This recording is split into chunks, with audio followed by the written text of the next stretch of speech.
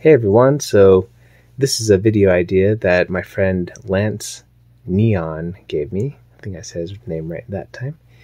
But yeah, we're just going to test the lag on this Sony KD34 XBR960 HD CRT. And the way we're going to be doing is we're going to be using the 240p test suite in an unconventional way.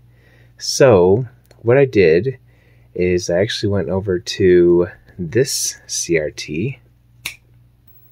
Yeah, cool trick, huh? So this is the Sony PVM 2030, I believe, if I'm not mistaken. But anyway, so I went over here and you see I have the 64 plugged in, and I recorded this stopwatch from the NES 240p test suite. And so yeah, we'll be using this on the Nintendo Switch because then I upload it to YouTube. So yeah, we'll be, since the 240p test suite isn't on the Switch natively, yeah, we'll be using YouTube. So anyway, let's switch back to the HD CRT. Oh yeah, still got it. So anyway, so the way I have this set up is, let me show you here on the side. You can see I got the switch over here. And then out of the switch, let's go over to the other side.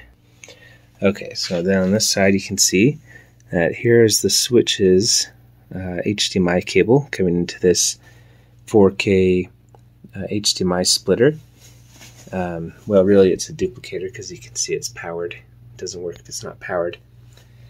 But then I have one HDMI cable, which is this monster cable going directly into this HD CRT. And then the other one, you can see I have coming out here to an HDMI to VGA converter. And then I have this VGA to BNC cable going into this Mitsubishi presentation monitor, which is just basically a 250-pound computer monitor, CRT computer monitor. So yeah, and I have tested this TV, the lag, and yeah, it's zero lag as expected for an analog VGA monitor.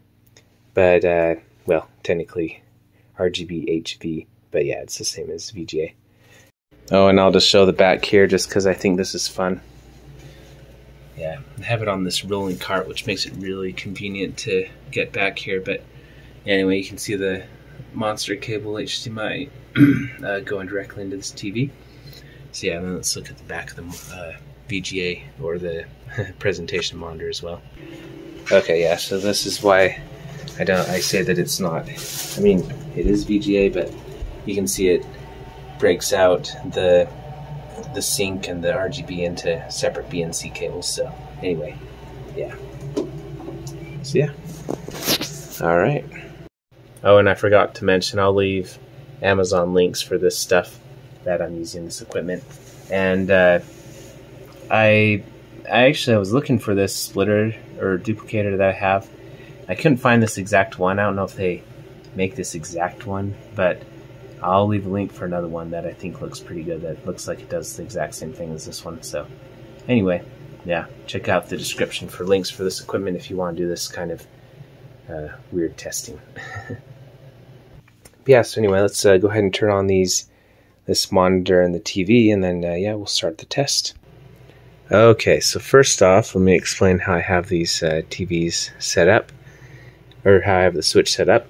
So I have it set in 720p mode because this TV, the highest resolution that it can handle is 1080i. However, the switch does not output 1080i natively.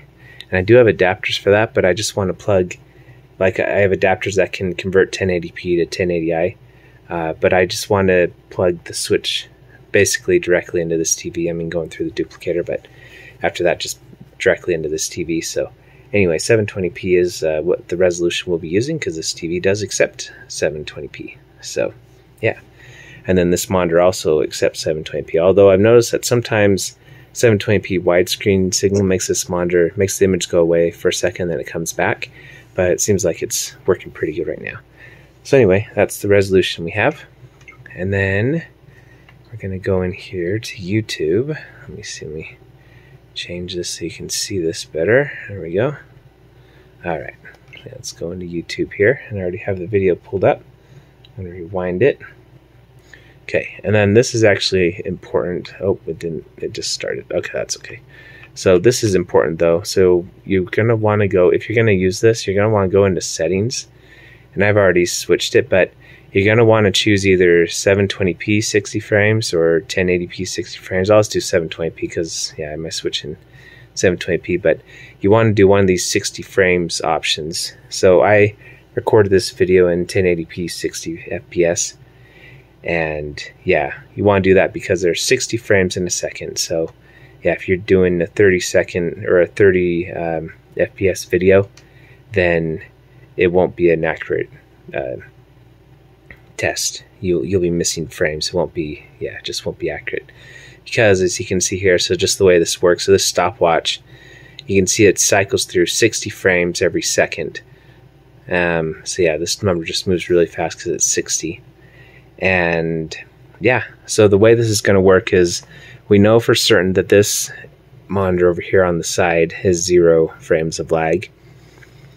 And so what we're going to do is I'm going to take my iPad here and I'm going to take a picture, just because it's too hard to tell the difference because it's moving so fast. But with a picture, it catches an instant, like an instant time capture, like it captures that moment in history that I don't know. Anyway, basically it just will show us if this TV is behind the monitor, or probably not vice versa, but yeah, we'll just see how far behind the HD TV, if at all it is, behind the monitor. So anyway, I think enough talking. Let me go ahead and take some pictures and then I'll explain what the lag is. Okay, so now I'm just filming this directly off my iPad. So yeah, these are some of the pictures I took. So yeah, you can see here, that actually looks like 39 frames on the 0 lag analog monitor, and then also 39 on the HD CRT. So that's actually pretty impressive. I wasn't expecting that. So yeah, so they both come up as 39 frames. However, the actual frame that it's on is a little different. So you can see here it's still showing on 7, where this one's ahead a little bit, where it's, you know, has 9 more illuminated. So this one, the analog one, is still a little bit farther ahead, but as far as actual frame count, looks like it's the same on this first picture. I took a bunch of pictures, so we'll look at them. So here's one that it's 30 and 29. Okay, so this one, so the analog monitor is about a frame faster on this one, but they are both on the 8th mark on the stopwatch, so that's about the same. Okay, same one, they're both on 4, but then this one's 44, almost 45, and then this one's 45. So right now what I'm thinking, since we've seen that they're almost the exact same, you can see this one's almost 45, this one is 45, and then even this one, they were the same frame. I'm going to say that there's about a half a frame of lag, maybe.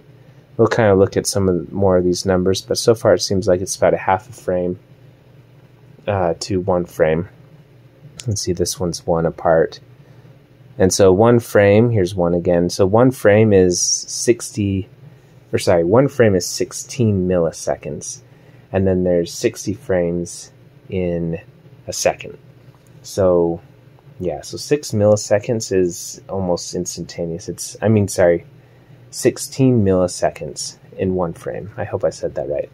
But yeah, 16 milliseconds is really hard to notice. It's almost instantaneous. And especially where we're seeing here, where it's maybe even like half a frame, you know, where it seems like they're almost on the same a lot of times.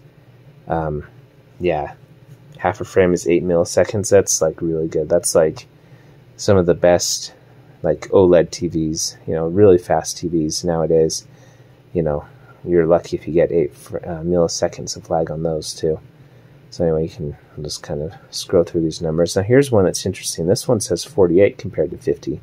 So this is the first time we've seen it larger than 1. Usually it's usually about 1 apart, or even sometimes on the same frame. But this one's 2 frames, so there may be some sort of variable lag going on there. But it seems like for the most parts, you know, this one looks like it's on the same frame almost, very close to the same frame.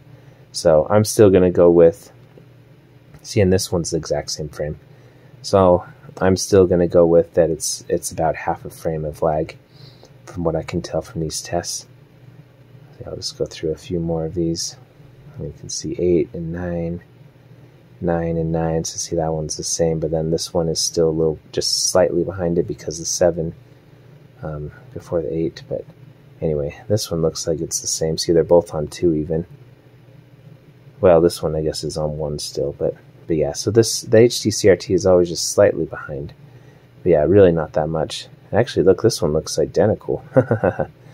So, wow, yeah, look at that. Look, it's even the same, the 2 of the 2, 52. So yeah, so really, I mean, this HD CRT, at least in 720p mode, has like hardly any lag at all. So yeah, it's very impressive. Looks like that's the last picture I took. But yeah, very impressive stuff here with this HD CRT. So a lot of people will complain that HD CRTs have a lot of lag, and so they're not really desirable. And then maybe other brands are, but at least this Sony XBR960 HD CRT. I'll have to test another HD CRT I have as well, but at least this one has very little lag. So I'm going to guess around 8 to 16 milliseconds, somewhere around there, and probably closer to 8 for this TV. So anyway, thanks for watching, everyone. And yeah, if you have any questions or if there's anything else that you want me to test or whatever, then yeah, just let me know. And yeah, thanks for watching. Thanks Lance Leon or Lance Neon for the video idea. And yeah, we'll talk to you later. Bye. Oh, and I forgot to show you, I'm using this N64 controller, this 8-bit mod. Yeah, it's pretty cool.